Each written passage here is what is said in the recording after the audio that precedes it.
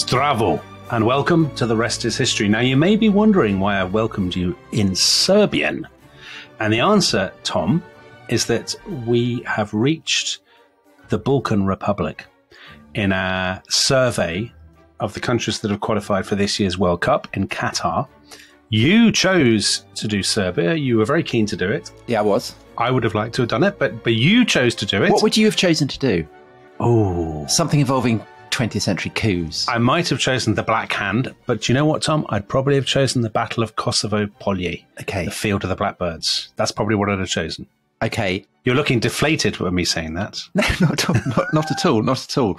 So we obviously, before recording episodes, we have discussed, haven't we, what we're going to do. Yeah. So I think I ended up choosing Stefan Dušan, the great 14th century Serbian emperor. Yeah.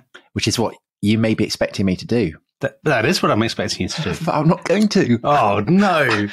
I was really looking forward to that, Tom. No. I was really looking forward to it. I've got a totally new one. And the thing that will really excite you about this is that it's prehistory. Oh, for Christ's sake. You love a bit of prehistory, don't you? It's not science, it's prehistory. Oh, for I look at your little face lighting up with joy. But Dominic, get on with it. This is actually this is brilliant, I think, and I'd be interested to see whether you agree. Okay. Because basically, where would you say the first script, the first written language originated? Yeah. You might say Sumeria, you might say Mesopotamia, you might say No, I'd Egypt. probably say near Niš or Novi Sad, somewhere like that in Serbia.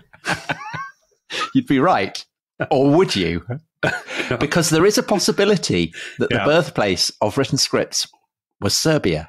Okay. And that Serbia was the home of one of the original great civilizations. Did you know that? No, I've never heard that claim made before. A place of urban settlements, the first place to develop copper smelting, perhaps the first place to develop a written language. I mean, it's amazing, isn't it? Yeah. It's not the kind of thing that's generally known. Tom, you've got a bit of work to do to convince me, I'll be frank with you. Well, it has to be said that it is much debated. Yeah. But I think this is a genuinely unexpected. I mean, I hadn't realized this at all. And so I was reading through about Serbian history and came across this and thought, actually, this is much more interesting. So I had envisaged a Serbian history podcast, either involving men with revolvers shooting archduchesses or just a lot of scimitars and the Ottomans lurking in the background. But what you didn't expect was Serbia as the birthplace of the first great European civilization. So Serbian listeners are very strong following in Serbia. They'll be delighted by this, Tom. By and large, the Serbian take on this is at the stronger end of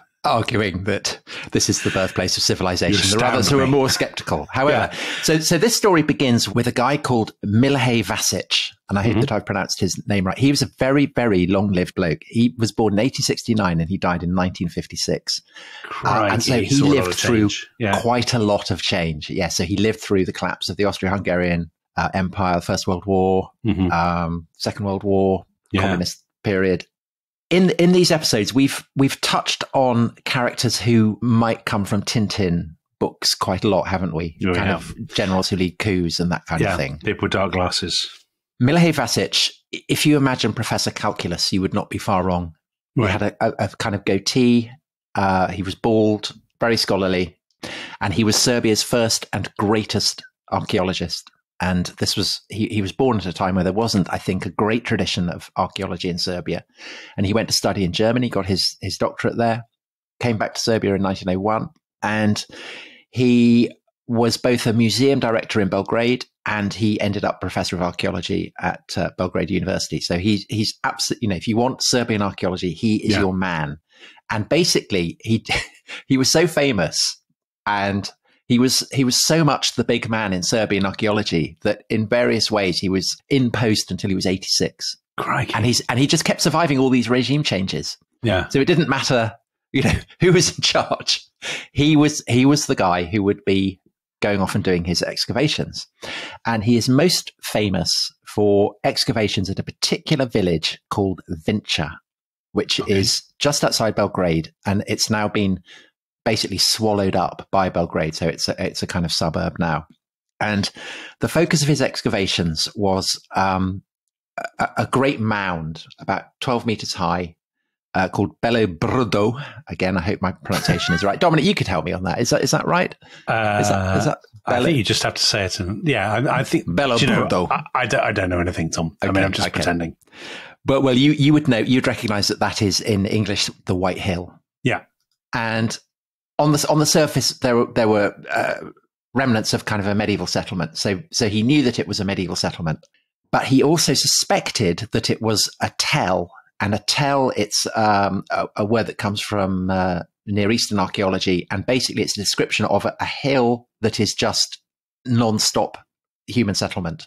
So basically, you dig down and down and down, and the whole way through, it's just kind of human rubbish. And Right. so he wanted to know, well, how far can I get down through all this kind of, this layer after layer of cultural debris? And he begins work in 1908, and it gets obviously interrupted by the First World War. So that's bad. And then after the war, the government of Yugoslavia emerges, and it's too skint to basically fund his excavations. He has a brief spell in 1924, but then because word is getting out internationally that the finds that he's making as he goes further and further down through this tell, through these kind of layers of different civilizations, different periods, are really unexpected and fascinating. He gets backing from Britain. From British, very assorted British businessmen. And so he digs from 1929 through to 31, and the excavations there continue to this day. And what has provoked the interest of these businessmen in Britain is the fact that he has discovered traces of an incredibly sophisticated civilization right at the bottom of this huge, great mound. Wow. And what he's found all kinds of fascinating things. He's found ceramics with very complex decorations, kind of swirls and whirls and little symbols. So we'll come back to them. Yeah. He's found a lot of sculptural art, including over 2,000 kind of figurative representations, so little figurines. And I was reading a book about this, and in the index, it's a book on the subject. In the index, are listed bears, birds, death symbol birds, ducks, frogs, gorgons, hedgehogs, rams, the snake goddess, spirals, stream motifs, and vulvas. So right, okay. There are little kind of clay images of all those things. Okay, I'm not going to dwell on some of those. I'm not a massive prehistory person, but that is an extraordinary collection of finding. Absolutely, well, I'm glad you agree. And once this has been found, people start looking elsewhere, and they find kind of, at this layer, similar trace elements. And they find, for instance, evidence of copper smelting. And they find houses, some of which contain 2 or 3 rooms, and streets. And all these settlements they're centered on Serbia. The arc of them reaches northwards of Serbia and southwards down to the Aegean. They're all by rivers. They're generally 20 or so acres. And the largest have populations up to about 4,000. So, pretty substantial. 4,000? Pretty substantial. I mean, that is substantial. Yeah. That's a town. I mean, that's a sizable town. Well, I don't know what time period we're talking about. So that's the question. That is exactly the question. So when Vasic is excavating in the 20s and the 30s, this is before carbon dating has been developed. So there's no way of precisely dating them. The only way you can do it is through stratigraphy. So that's the key thing about these mounds with the different layers. You can kind of work it out from that way. So you dig through the medieval layers, the classical layers, and then you're going down. But it's an open question, really, when these are. Yeah. And essentially, the best way to do it is to work out, well, are there, say the pottery, do they resemble pots that you might find elsewhere that are more conclusively dated?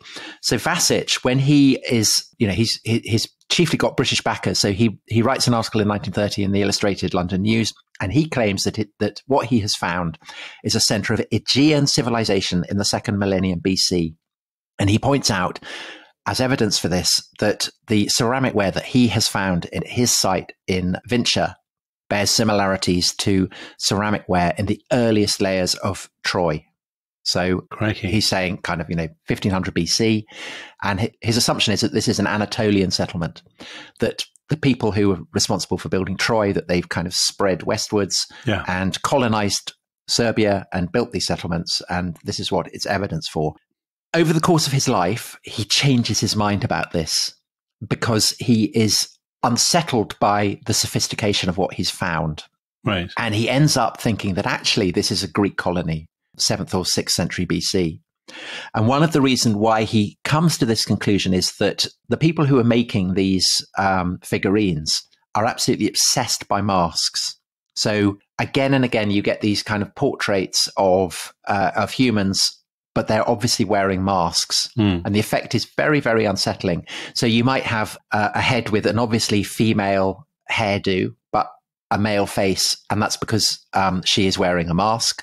There are masks that look very, very like the kind of aliens that you get at Roswell. So if you think of the kind of things in the X-Files or whatever, they look very, very similar. You get animal masks with horns, with kind of, ears or whatever. A lot of them imitate birds. So they're very, very, very weird. And I think that Vasic is intrigued with the parallels of the masks that you find on Minoan Crete. Yeah. And then, of course, you get masks in Athenian tragedy. Yeah. And so he's thinking these are Hellenic, probably. Can I jump in, Tom? Yeah. So he published that article in the Illustrated London News in 1930. Yeah. And that's a point where, just think about the political context for his research. Serbia is the dominant partner in the new, what becomes the Yugoslav kingdom of Serbs, Croats and Slovenes as it becomes. I mean, famously, like all these states in the debris of the Ottoman and Austro-Hungarian empires, very, very nationalistic. But you could see why it would play well in Britain because, of course, Britain had been Serbia's ally in World War I. So something that bigs up Serbia would have a kind of sentimental appeal. But then he has the argument, first of all, that it's Anatolian and then later Greek. Yeah. And that surprises me because I would have thought he would say, oh, this is in some sort of indigenous Serbian tradition to which we are really the heirs. Well, so he's a scholar with an international reputation. Yeah. And he is doing best practice. So he's not saying we found this in Serbia, therefore it must be Serbian. Right. I think he's alert to the intellectual trends of the age, and this is very much a period. It's an assumption that is basically true that a lot of culture, including most obviously agriculture, has come from settlers moving out of the Near East through Anatolia into Europe. And so this is kind of standard explanation at the time. Yeah. And I think that, his going with the Greek thing is just because he's recognizing that there are possible links to Greek culture. And so this seems the obvious explanation. Okay. All right. He's not an overtly nationalist scholar. Okay. I mean, he's a proud Serbian, but he's happy to go with what he sees as the evidence. Yeah. But then the radiocarbon dating comes in, and the radiocarbon dating reveals something amazing, which is that this stuff is 7,000 years old. What a twist. So I did not expect. So the Vinča culture, as it comes to be called, named after this village that he's excavated, but which covers quite a broad spread of Serbia and beyond into Romania and Bulgaria as well. That these settlements can be dated from 5,700 to 4,200 BC. So that's a millennium and a half of increasingly sophisticated culture. And the implication of that is astounding, basically, in the context of the age, because this implies that this is earlier than, say, Troy. It's earlier than the Greeks. Definitely earlier than the Greeks. Way, way earlier than the Greeks, but also earlier than, the heyday of the Sumerian civilization, much earlier than the emergence of pharaonic civilization in Egypt. So really, really unexpected. And the elements are definitely those of a kind of proto-civilization, of the kind that, define the riverine civilizations of Mesopotamia or Egypt, say. So you have very, very intensive agriculture, and all these settlements, they're on the edge of rivers. They seem to have been settled there, not so much because there's good game, so these are not kind of wandering hunter-gatherers. These are people who are settling in places that are agriculturally rich. So because of that, there's no plow has ever been found, but it is all pretty universally accepted that they must have had plows, that they were plowing. They have barley, they introduce wheat, they're planting flax, which they are using to manufacture clothing.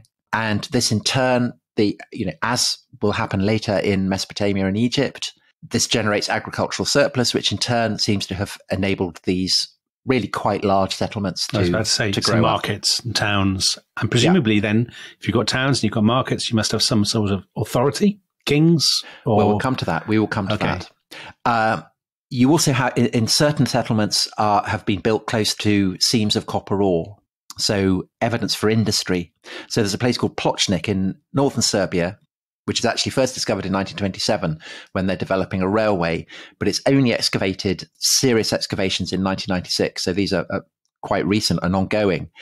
And in 2008, they discover a copper axe, which is dated to 5,500 BC. And there's a site, Belavode, in the Rudnik mountain, which apparently is in central Serbia. I'm not sufficiently familiar with your Serbian geography. You're carrying it off with great aplomb, I have to say. And what they find there is the world's oldest securely dated evidence of copper smelting. Wow. So this is a Neolithic civilization that is entering the Copper Age.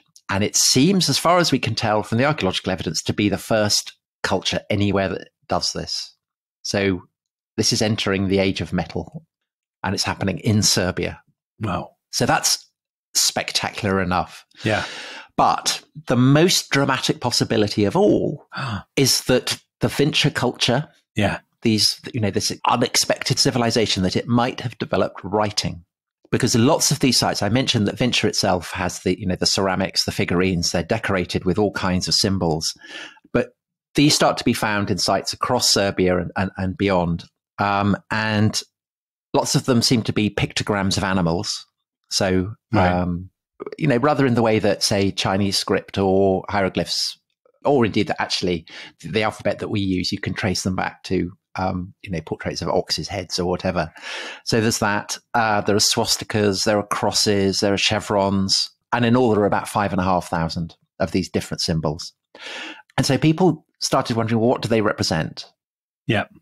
And that question is turbocharged by a find that is made in 1961 in a village called Tataria, which I'm afraid for Serbian listeners isn't actually in Serbia, it's in Romania, but very amazing find. Yeah. And it's 3 small tablets, which are just covered with these kind of Vinča symbols. We'll call them the Vinča symbols. And they seem to be arrayed in what looks like a form of writing. And 2 of these tablets are rectangular, 1 is round. Oh my God, Tom. I've just Googled them. They're amazing. They are amazing, aren't they? Yeah. So you can see, so one of the rectangular ones, the round one has holes drilled through it. The one that doesn't have a hole drilled through it has an illustration of a horned animal. Mm. Now, when they're found, they're unbaked.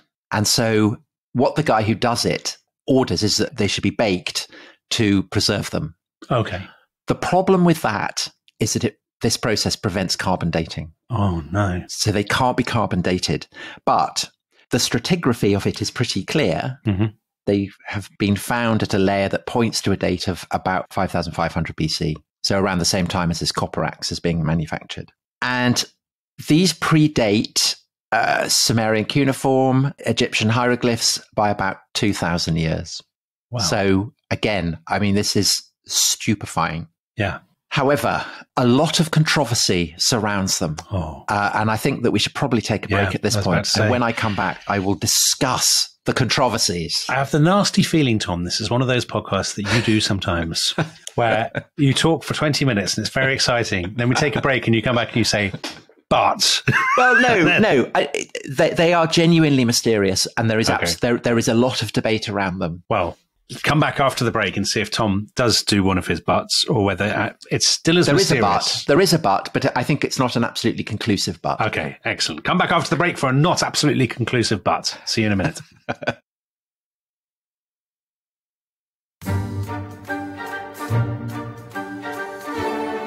Welcome back to The Rest is History.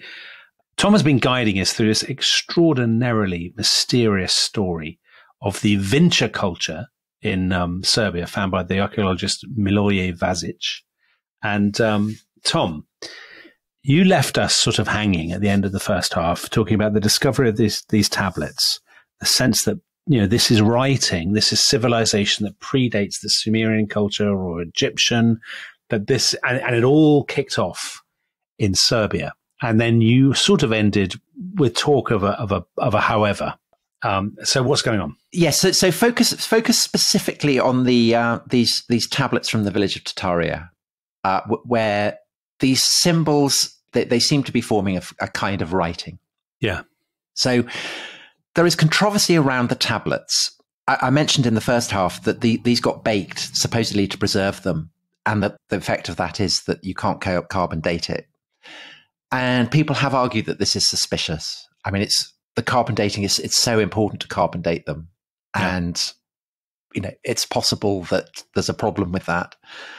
People have argued that if they are authentic, if they do come from 5,500 BC, then perhaps they bear the stamp of Sumerian proto-cuneiform. That because this is around 5,500 BC, these sorts of symbols are being developed in Mesopotamia. So perhaps there are links. People have argued that perhaps it got jumbled up in the excavations, and actually it comes from a higher layer.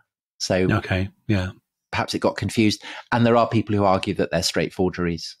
So there's no consensus on that, really. Forgeries done by, but they were from Romania, not Serbia, so they wouldn't have been forged by Serbian nationalists or something. But they might be forged by Romanian nationalists or whatever. Right.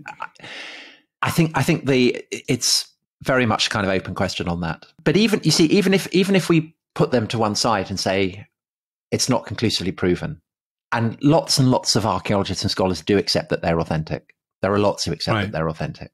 Are they writing? So there's a whole range of things that they could be. Because to give people a sense, they are, I mean, you were talking about them before. There's one circular, two rectangular. They are there's a picture of what looks like a goat. There's a couple of pictures of, frankly, what look like stools or toilets. Yeah. There are swastikas, there are crosses, there are there are kind of quite obvious symbols. Yeah. But the problem is we just don't have the context that would enable scholars to evaluate them and come to a conclusive conclusion. Yeah. So we don't have the equivalent of a Rosetta Stone, obviously, because these are earlier by about 2,000 years ahead of any distinguishable writing system. So they could be, decorations, they could be ownership markings, or they could be some form of early proto-writing. Yeah. And part of the problem is that the idea that they might be proto-writing generates incredibly intense passions on both sides. Right. So by and large, Serbian nationalists are very, very keen on this idea that Serbia is indeed the birthplace of the earliest form of writing.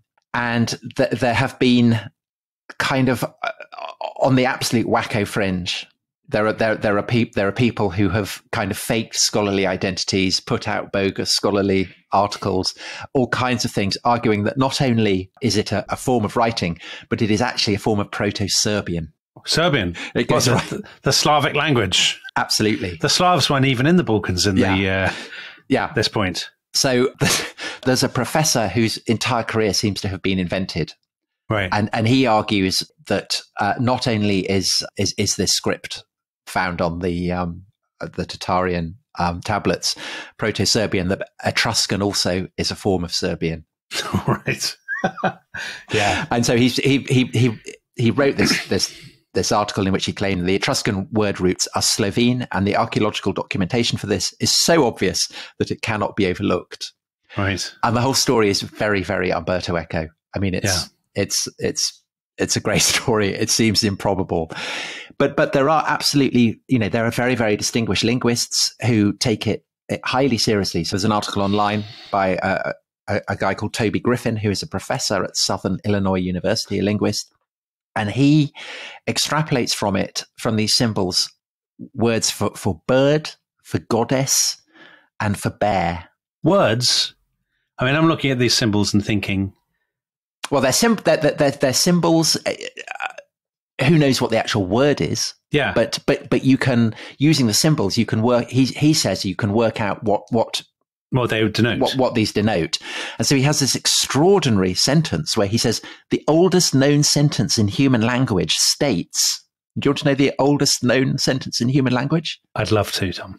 The bear goddess and the bird goddess are the bear goddess indeed.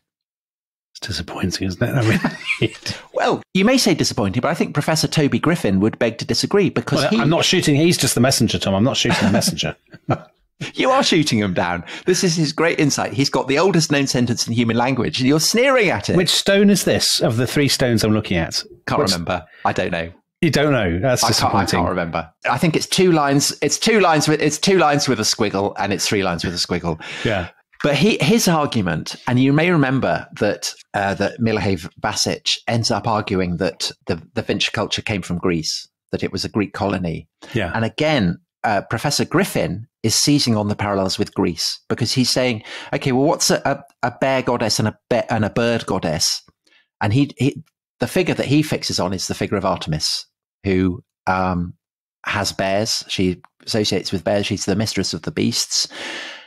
And his argument is that this sentence is looking forward to millennia and millennia of mythological tradition that will culminate in the figure of Artemis. This is thousands of years before Artemis, though, isn't it, Tom? It is thousands and thousands of years before. Yeah. I mean, that seems a massive stretch to me. I mean, even bigger stretch than the stuff about the bird. Well, and the bear. You may think so, but it is an argument that has been advanced by a very eminent and very celebrated archaeologist and anthropologist called Marija Gimbutas.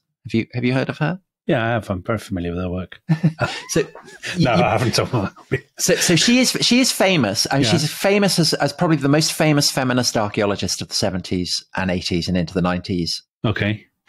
So she escaped the Russian occupation after the war, ended up in Berkeley in California, and she was a great enthusiast for the idea that the original peoples of what she calls Old Europe, and so this is the civilization based in Serbia, that they had worshipped a mother goddess. And she argues that this culture of Old Europe, that it extended as far as the Aegean, so the islands in the Aegean, it extended as far as Crete, it extended as far as Sicily, and that it was essentially peaceful. So you were asking what kind of culture did it have? There doesn't seem to be any evidence of warfare. So there's no weapons. That it was egalitarian, that it was goddess-centered, and that it was matriarchal. So hold on, she's a feminist 70s archaeologist. She is. And she's found something that, a 70s feminist archaeologist would want to find. Yes. Yeah. And so she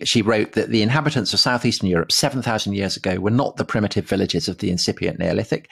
Instead, they involved a unique cultural pattern contemporary with similar developments in Anatolia, Mesopotamia, Syria, Palestine, and Egypt. But her argument is that more than any of those other proto-civilizations that will go on to become, the great motors of civilization, that the Vinča civilization, this civilization of Old Europe, as she calls it, that was the civilization that was most like a feminist hippie in California in the 70s and 80s. Yeah. How unusual for an academic to find in the past what they would like to see in the present. So, and the obvious question is, well, she talks about civilizations of Mesopotamia or Egypt. They go on to become famous centers of civilization. So what happens to the Vinča culture? Why does it collapse? Why has no one heard of it? What happened to it? And her argument is that it gets destroyed by the Indo-Europeans. So the Indo-Europeans are the people who linguists have worked out are the people who spread the languages that become the languages of northern India and Europe. So it would include Sanskrit, it would include ancient Greek, it would include Latin, and into the contemporary, it would include Hindi, it would include Italian, and it would include English. Right. And big mystery, where did the Indo-Europeans come? She argues that the Indo-Europeans come from basically the region of Ukraine, actually, around Ukraine. And she argues that they're violent, they're patriarchal, they don't worship mother goddesses, they worship sky gods. So Jupiter, Zeus, Pater, the father Zeus, the father of, these domineering sky gods. Rough men. Absolute boohis. Yeah. Boohis. So you have this peaceful, matriarchal civilization with their language and their beautiful pots and all that kind of stuff.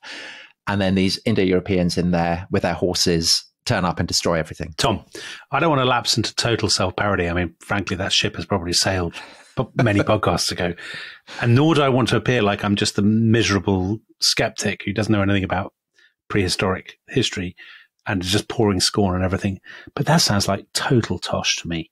It just sounds like complete wish fulfillment. I don't think it's total tosh, but I think that it is a kind of Rorschach test. Yeah. And I think that just as with, forgeries, it takes maybe a few decades before you can recognize the period where the forgery is painted.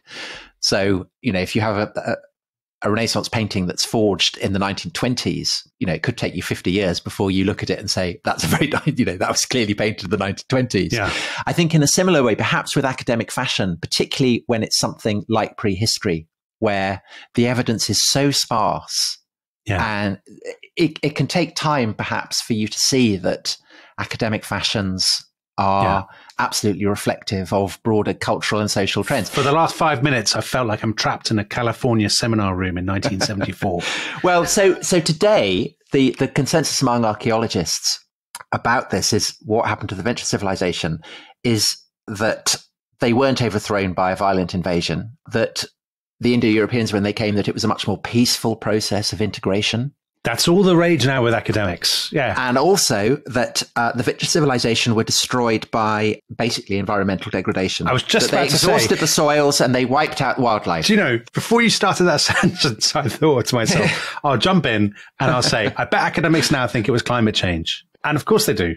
So the argument is that it's climate change or it's environmental degradation, and that there was no violent invasion by immigrants, but that they were peacefully integrated. Kindly multiculturalism. So I'm who knows? Again, I just don't think that probably that the evidence is there. But again, I suspect that perhaps in 50 years, people will look back and say, well, of course, people in 2020. That's very reflective of broader intellectual and cultural opinions. So the great thing about the Venture culture then, Tom, is that it's actually a window into changing. Yeah, it's as interesting about academia in the 20th and 21st century as it is about, actually, it's an amazing civilization. It does, it is incredible. These settlements do exist. The copper smelting did happen.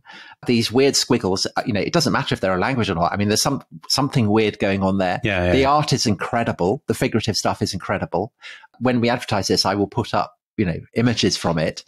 It is there. But I just don't think that it would seem that we know enough to arrive at a conclusive opinion either way. We should sort of end the podcast not by talking about academic fashion, but by talking about the civilization itself.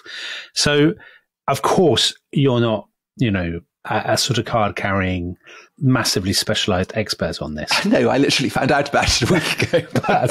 That's all you need. That's all you need. Come on. But what do you think? Because you know a lot about sort of Neolithic stuff and all that. I know that I don't know. That I don't know. But what I would say is that the dates are right. I was really astounded. Yeah. I had not expected that. And what also surprises me is that it's not better known. Well, that's astounding, isn't it? That it's not better known. This really isn't kind of on the radar. But that's because it's in Serbia, right? So if it was in Britain, in Germany, in France, it'd be a big tourist destination. There'd be a huge visitor centre. Well, and I think there'd probably be a kind of slightly nationalist strain. Of course there would. To the way kids would do it in primary school. Yeah. Wouldn't they? Absolutely they would. People would dress up as members of the Venture, as matriarchs. Yeah. Yes. Yeah. That's the problem. You have to, it's very difficult to extrapolate from the found, from the remains that have been found, any sense of how these function and what happened to them. Yeah. And that's why I think they're vulnerable to kind of trends. But there's also that extraordinary mystery about the disappearance. Because, for such a civilization so far ahead of its time to have flourished and then vanished. Okay, so that's one final thing, is that the two leading figures in the study of this, so Miloje Vasic and Marija Gimbutas, these are the two top names in the field. Both of them are absolutely alert to a feeling that something about this culture ends up being expressed in Minoan and Cycladic, so the civilization of kind of pre-classical Aegean. Yeah. And Gimbutas's argument that the Indo-Europeans come in and they wipe the floor with the Venture culture and it all gets obliterated. Her argument is that traces of this survive on islands in the Aegean. So on Crete, in the Cyclades in the Aegean. And, there are They do seem to be, to the untrained eye, to my untrained eye, they do seem to be similarities. And obviously, these two great figures involved in the study of this culture sense that as well. Yeah. And they spent a lifetime studying it. So not a week. Who am I to sneer at it? So I think there is something mysterious there. God, what a fascinating story. If there are scholars listening to this who are specialists in it, let us know what you think. Tom, I sincerely hope there haven't been scholars listening to this who are specialists in it. Can you visit it? Can you go and see? Is there a museum in Serbia? Yeah, there are. Yeah. God, we should do a Rest is History Serbian tour. I'm so thrilled that you finally got interested in prehistory. It plummeted like a stone when you turned out you weren't going to do Stefan Dusan. And actually, this was brilliant. I really enjoyed this. Oh, thanks, Tom. I learned a lot, and I love these. I love it when we end a podcast by just basically saying we don't know and we'll probably never know. And that sense of the mystery of the past, I think, is really important. And when we're claiming to, as we often do on this podcast, to know everything, we don't really. So it's great to end in the sort of the mists of time. Known unknowns. Yes, known unknowns. There you go. I'm all about the mist of time. Tom is all about Donald Rumsfeld. That's the dynamic that has made this podcast beloved by both its listeners. And we'll be back, won't we, Tom, with more World Cup known unknowns next time. And that's a known known. We'll see you tomorrow. Bye-bye.